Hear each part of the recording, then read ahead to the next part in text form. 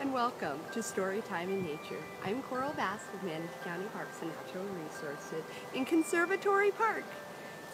Today and this week we've been talking about magical and mysterious bats.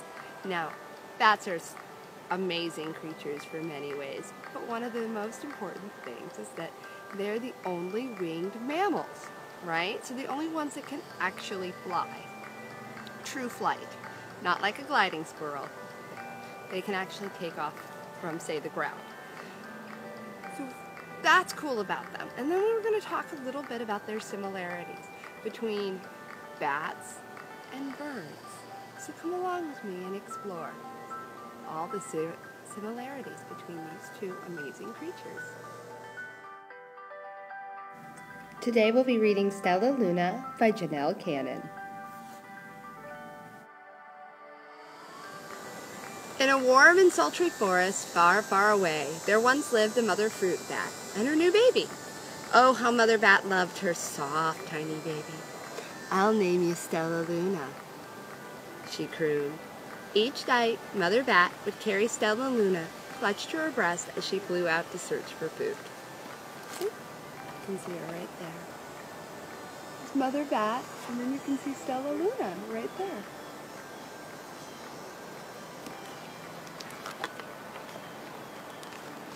One night, as Mother Bat followed the heavy scent of ripe fruit, an owl spied her.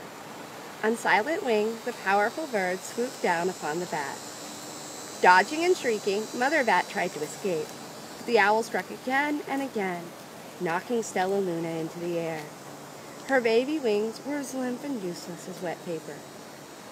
Down, down she went, faster and faster, into the forest below.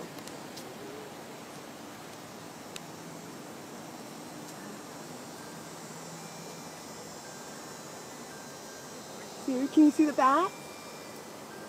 The two bats, and then you can see the owl. I think it's a great horn, if I were to guess.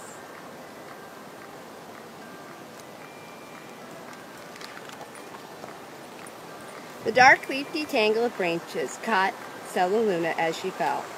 One twig was small enough for Stellaluna's feet. Wrapping her rings around her, she clutched the thin branch, trembling with cold and fear. "Mother," Stellaluna squeaked, "where are you?" By daybreak, the baby bat could hold on no longer. Down, down again she dropped. See her holding tight?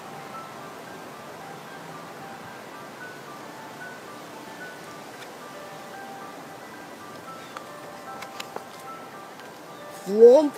Stellaluna landed head first in a soft, downy nest, startling the three baby birds who lived there. Stellaluna quickly clambered from the nest and hung out of sight below it. She listened to the babble of the three birds. "What was that?" cried Flap. "I don't know, but it's hanging by his feet," chirped Flitter. "Shh! Here comes Mama," hissed Pip. Okay, now check it out. You can see all three of them.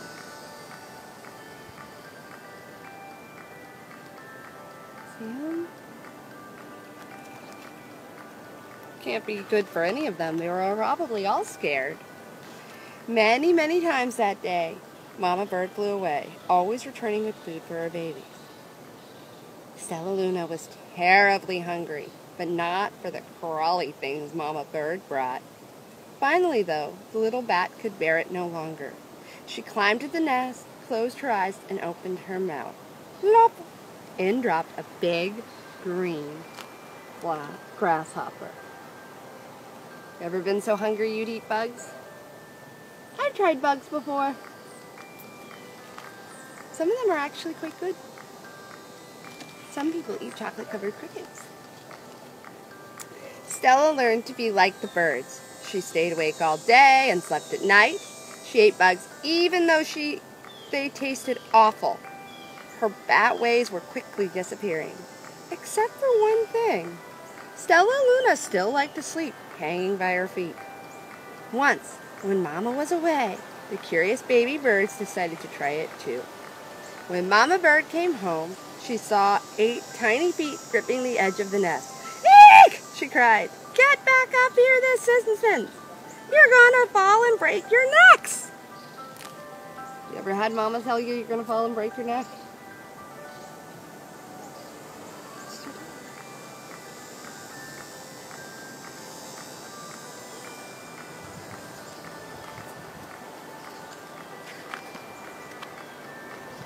The birds clamored back in the nest, but Mama Bird stopped Stellaluna.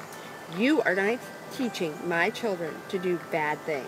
I will not let you back into this nest unless you promise to obey all the rules of this house.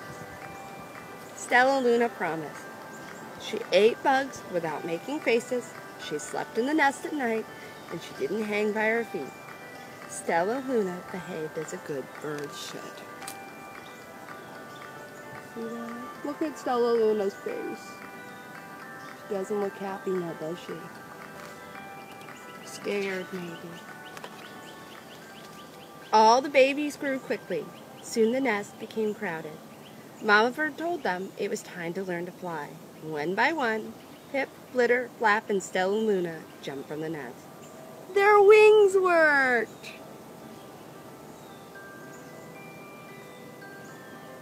I'm just like them, thought Stellaluna. I can fly.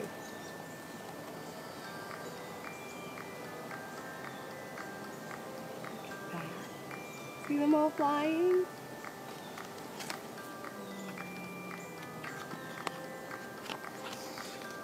Pip, Flitter, and Flap landed gracefully on a branch. Stellaluna tried to do the same. Look at her. Isn't that funny? See that shape? Look at the way she's hanging. Looks like she's reaching for the stars. How embarrassing.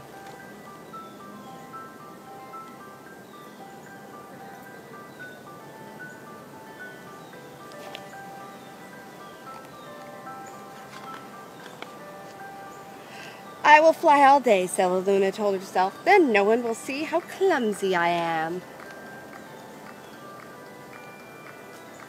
Look at her. Those big wings.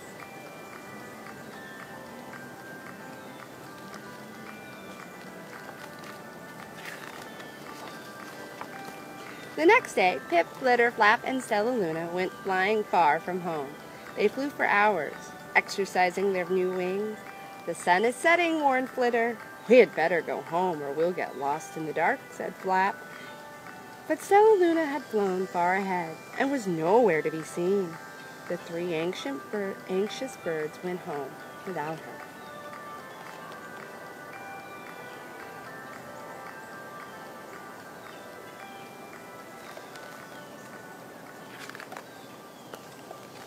All alone, Stellaluna flew and flew until her wings ached and she dropped into a tree. I promised not to hang by my feet, Stellaluna said, so she hung by her thumbs and soon fell asleep. She didn't hear the soft sounds of wings coming near.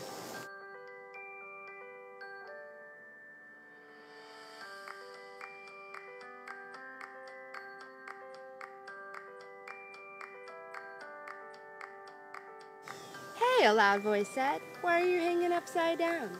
Stellaluna's eyes opened wide. She saw a most peculiar face. I'm not upside down. You are, Stellaluna said. Ah, but you're a bat. Bats hang by their feet. You're hanging by your thumbs, so that makes you upside down. The creature said, I'm a bat. I'm hanging by my feet. That makes me right side up. Stellaluna was confused. Mama Bird told me I was upside down. She said I was wrong. Wrong for a bird, maybe, but not for a bat. Let me check out this guy's face.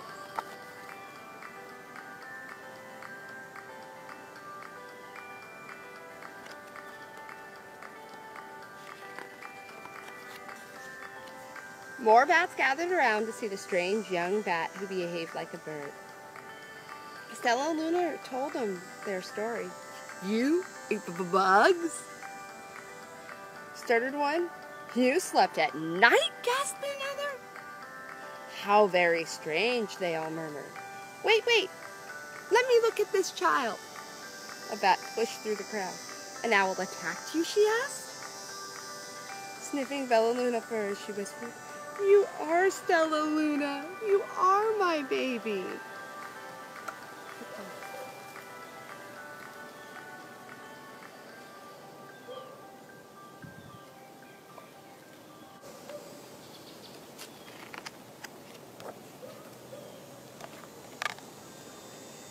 You escaped the owl, cried Stellaluna. You survived? Yes, said Mother Bat as she wrapped her wings around Stellaluna. Come with me and I'll show you where to find the most delicious fruit. You'll never have to eat another bug as long as you live. That sound wonderful? Find the food you really like. Look at the joy on their faces when you see your mama after. But it's nighttime, Stellaluna squeaked. We can't fly in the dark, or we'll crash into trees. We're bats, said Mother Bat. We can see in darkness. Come with us. Stellaluna was afraid, but she let go of the tree and dropped into the deep blue sky. Stellaluna could see! She felt as though rays of light shone from her eyes. She was able to see everything in her path. See right there? Absolutely everything. It's not just sight they have something called echolocation. Soon the bat found a mango tree, and Stellaluna ate as much of the fruit as she could hold. I'll never eat another bug as long as I live, cheered Stellaluna as she shuffled herself full. I must tell Pip, Flitter, and Flap. Om nom nom. Imagine you're eating that mango. Can you make a good mango eating noises?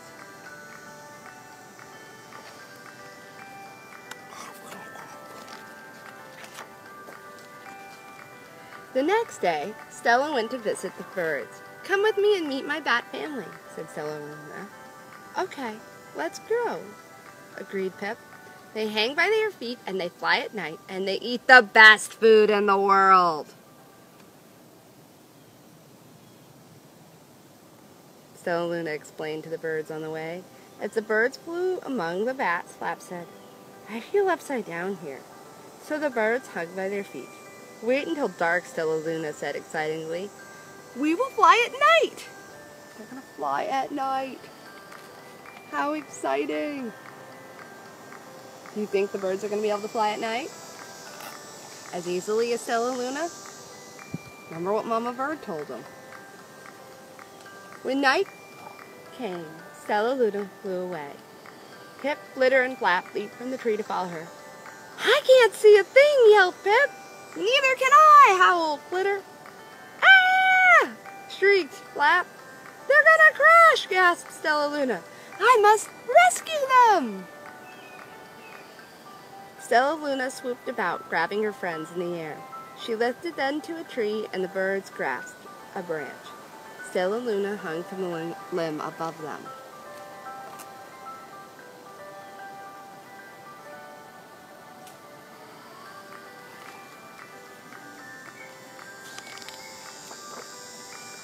We're safe, said Stellaluna, then she sighed.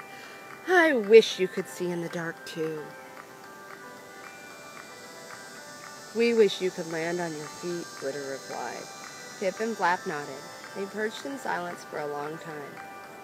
How can we be so different and feel so much alike, mused Flitter. And how can we feel so different and be so much alike, said Pip. I think this is quite a mystery, Flap chirped. I agree, said Stellaluna. But we're friends, and that's a fact.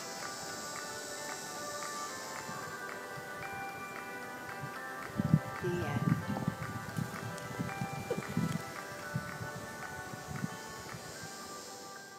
So after reading Stellaluna, did you notice that a bat and bird are very similar, but also very, very different? Let's start with their differences, all right? So birds, for the most part, not an owl, right? But lots of those songbirds and smaller birds are diurnal, or daytime creatures, whereas a bat when could she see really good? It was at night, right? So she's nocturnal. So she's a nocturnal creature, Stellaluna. All right? So they're very similar that way. They both can fly, right? But their flight's different. When a bird flies and they're able to lift off easily from a branch, whereas a bat is going to be hanging under that branch, right? So they're not going to land on top.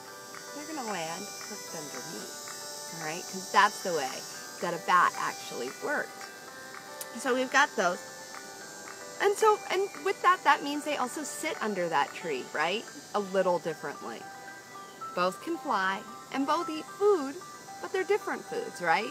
In this case, Stellaluna was a fruit bat, all right? So she ate fruit. There are other bats out there.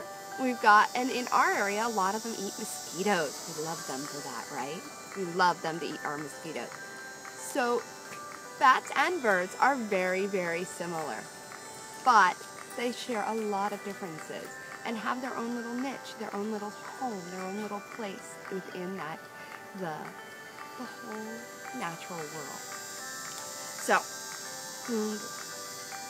So can you think of any animal with a specific skill, kind of like that bat has that specific skill at night? If you do, let us know in the comments. So thank you so much for joining us again at Conservatory Park for Storytime in Nature. We hope to see you again next week on our next adventure. Goodbye.